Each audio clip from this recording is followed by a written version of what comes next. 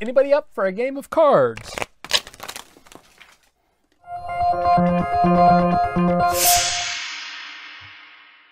Now, in our discussions about sequences and combinations, we've talked about sequences that have order with duplicates. We've talked about sequences that have order but no duplicates. Let's talk about something called combinations. Now, combinations, and specifically, we're going to talk about the ones without repetition or duplication. This one's easier than the one combinations with repetition. We'll talk about that in the next lesson. Now remember, the general expression we had for permutations was if you have n items in a set that you're pulling from, you do the permutations, you pull r out of that, you get this expression that is n factorial. In other words, the number of possible sequences. And so you get the factorial by saying, okay, first we pick 1 out of n, and then we pick 1 out of n minus 1, then we pick 1 out of n minus 2, and so forth. And then if you want to not pick a total of n, in other words, if r is much less than, or even just less than n, you're going to have n minus r factorial. And that is going to take care of the ones that you didn't pick. Now, what we're going to talk about with this lesson is taking the order out of that. And it's actually quite simple. If we have a sequence that's with order of r elements,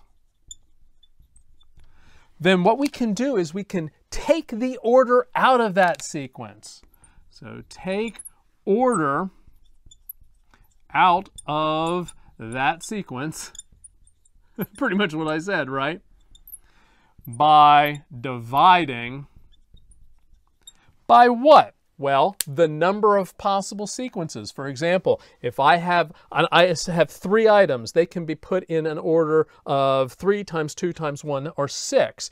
Well, if I have 6 possible combinations of the same 3 elements, how do I take the order out? I divide by 6. I divide by r factorial, okay? And this is called r combinations, all right?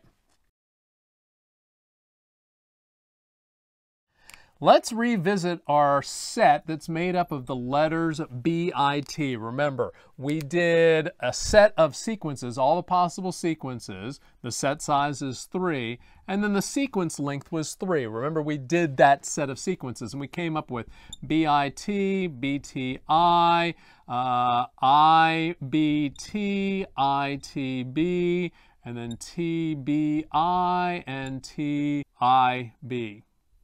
All right, those were our sequences. Now, that was pretty easy to get that total number of 6. Remember, it was 3, the permutations of a set size of 3 with the sequence length of 3, which was 3 factorial over 3 minus 3 factorial, which was equal to 3 factorial over 0 factorial, which was equal to 3 factorial, which was equal to 6, right?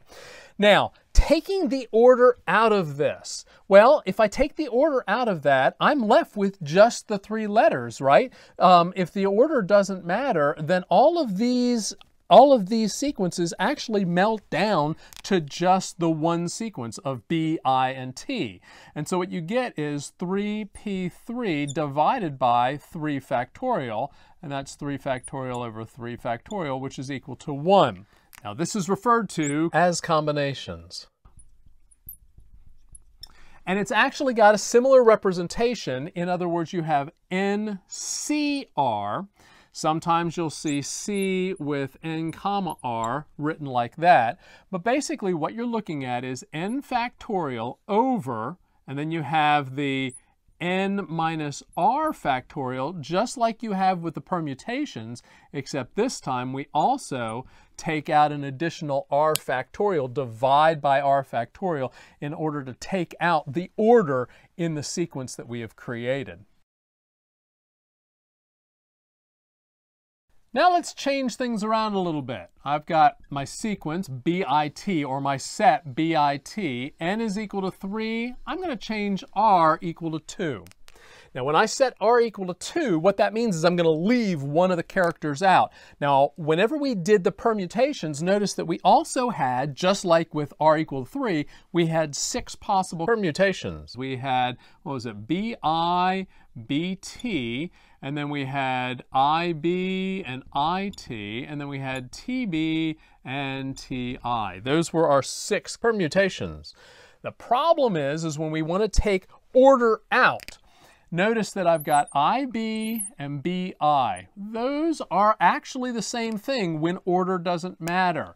I've got BT and TB. Those are the same when order doesn't matter. And then I've got IT and TI whenever it comes to any order. So what I need to do is pull out those duplicates whenever it comes to order. So what I've got is 3 choose 2, and that's going to give me 3 factorial divided by, we'll start out with the permutations formula, 3 minus 2 factorial, so that was the n minus r factorial, but then remember, we're going to add in that, in the denominator, the 2 factorial. This takes out the order. And so we get 3 factorial, that's 3 times 2 times 1, and then divided by 2 factorial, that's 2 times 1, times this is 3 minus 2, that's 1 factorial, so that's 1. We'll cancel out some things here, right? And we get 3. 3. Did we have 3? Yes, we've got 1, 2, and 3 different combinations there. The math works out. Let's try a longer sequence of letters. How about the letters in binary? 6 different letters. We're not going to talk about whenever I have duplicates in the set that I'm pulling from. These are still distinct letters. So in this case, we've got n is equal to 6, but let's make r equal to 3 this time. We're only going to pull 3 letters out. And so we're going to leave out 3 letters every time that we pull 3 out, all right? And so n equals 3, r equals 6. We're going to say, well, let's actually figure this all out. What happens if order matters and duplicates allowed, or repetitions allowed? That was, remember, exponentiation or the multiplication principle. And so what I get is n, which is 6, to the r, which is 3, and I get 216 for that. So there are 216 different combinations if I just simply pulled any letter out and then pulled another letter out and then pulled another letter out, created 3 letters, and any of the 3 letters allowing for duplicates can come from those 6 letters. Now, if we went order matters,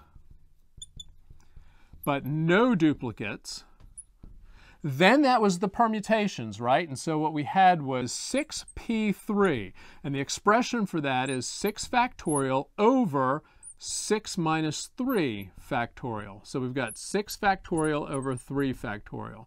Well, 3 factorial taken out of 6 factorial basically just leaves us with 6 times 5 times 4, right? Because we're going to take the 3 and the 2 and the 1 out of the product in the numerator. And 6 times 5 times 4 is equal to 120. And so that was order matters. Now what if we do any order, but once again, no duplicates? If we do any order, no duplicates, that's 6 choose 3. And in that case, we get exactly what we had for the permutations, the 120.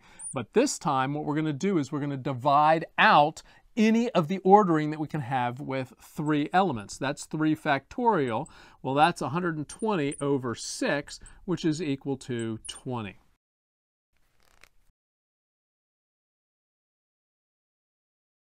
Now let's talk about this hand of cards. Let's say that I want to draw 5 cards from a deck of 52.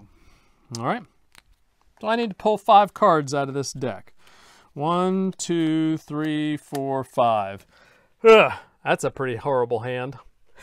But let's not talk about the hand, because there are some good hands in the set that we're going to pull from. So I've got these cards. Now, I've noticed that I do have a pair here, and I could sort these in ascending order. So clearly, since I have rearranged things, order doesn't matter, does it?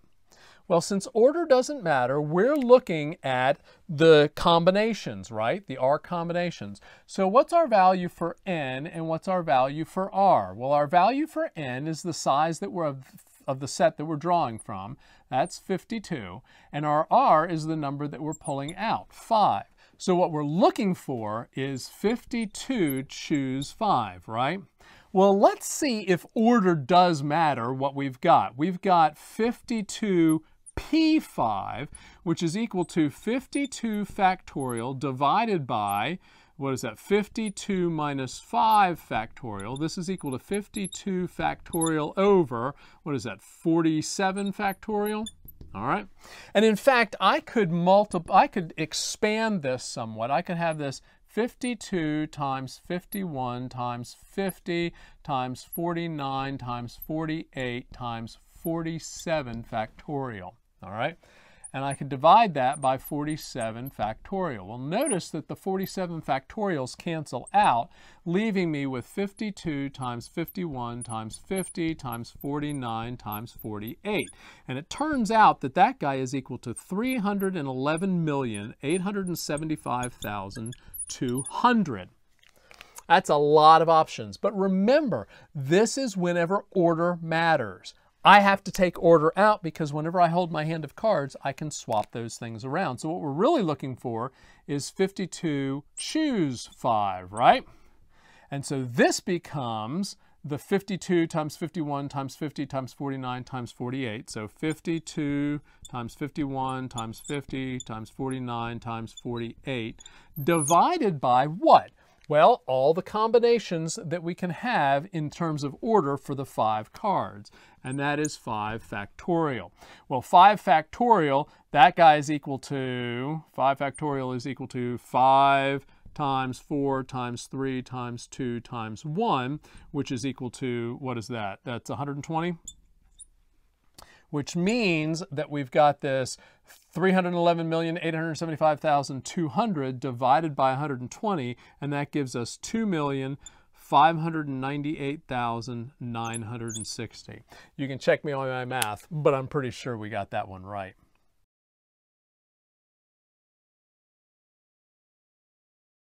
Now we're going to add a quick corollary to our discussion here, something that I hope that will be obvious after I do this little mathematical process here. I've got n choose r, right? And n choose r is just n factorial divided by r factorial, and then also still in the denominator, n minus r factorial. All right, so that's n factorial divided by the product of r factorial times n minus r factorial. Well, this is going to look strange, but r, I can actually say that r is equal to n minus r, right? And so I'm going to replace that guy, and I'm going to just simply say n factorial, and this is going to be divided by this over here, n minus r factorial, n minus r factorial. Well, if I now treat this as my r, then this is also r. And this is kind of an n minus r prime, so to speak, factorial times r prime factorial. And you'll see that what this in the end equals is n choose n minus r. Well, that's kind of weird. So what this is saying is that I could do one of two things. I could either give you 5 cards, right? And then the 52 choose 5, that's how many different ways you could get these cards. Or what I could say is I could get rid of all but 5 cards.